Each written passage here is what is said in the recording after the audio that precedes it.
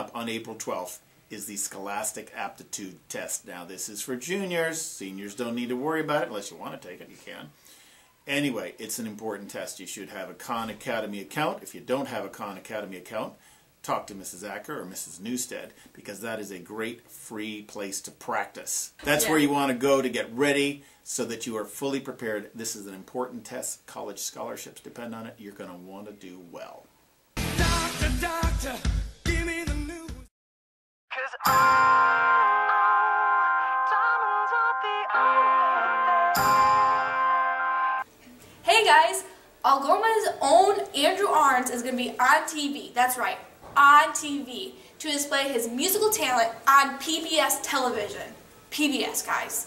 They are taping today and it'll be arriving later this month. We'll be sure to let everyone know the date and time Andrew will be performing at St. Louis Blues, dressed in a 1940s clothing. Congratulations, Andrew. We're all really proud of you. I'm closer to you, but I feel like I'm so far away. Wednesday, our small groups will be meeting during the regular chapel times. And so you remember where to go, who your small group leaders are. The topic of discussion is managing your money.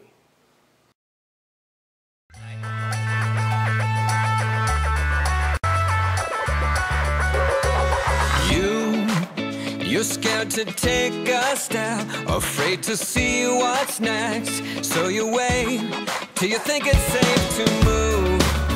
You tend to think too much. You need to open up your heart to see where he is leading with the lamp. Just for your feet, a spotlight just for your path. Alright guys, we're back at it again with the March Madness update. Megan is doing really good. She's got 97 points. The next closest is the Big Tuna himself. He's got 91 points.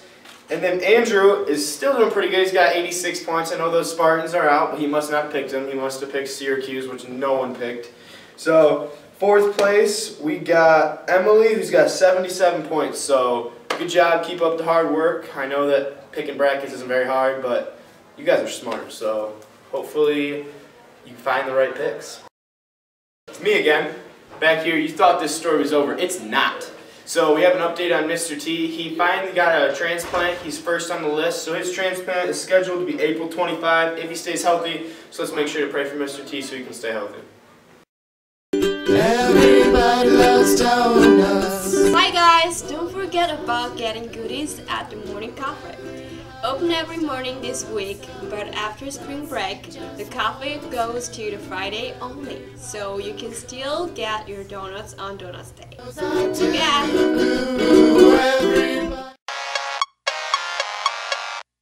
Guys, you can pre-order your yearbooks now. Get it for only $22. Cheapest price they are going to be. Check out the flyers or these cards to order them online before May 26th. Do it.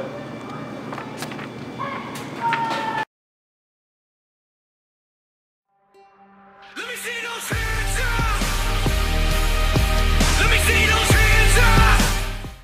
Hello everybody, Mr. Scott here with this week's weather. Hey, Tuesday starts out great, 57 and sunshine and a low of only 36. But look for it on Wednesday, 50% chance of showers, high of 65. Boy, talk about nice warm weather. And if you look on Thursday, 90% chance of rain, a low of 47. We're going to have to watch out for those outside practices on Thursday because I think it's going to be rather wet. So, thank you very much. For spring break, I am going to travel to Illinois with my wife and my dog and visit my family over in Sterling, Illinois, up on the northwest end. So I'll be doing some traveling. I'm sleeping in and doing nothing. This year for spring break, I'm just going to hang out at home with my two boys and hopefully hang out with some of the boys' friends and maybe go visit Grandma and Grandpa for a couple of days. I'm going to work on my calf muscles, just like these guys.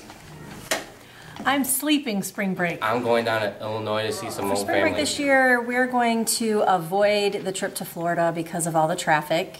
Maybe we'll go in the summer. But anyway, this spring break, we're going to go to Cincinnati to see the Cincinnati Zoo and the Creation Museum.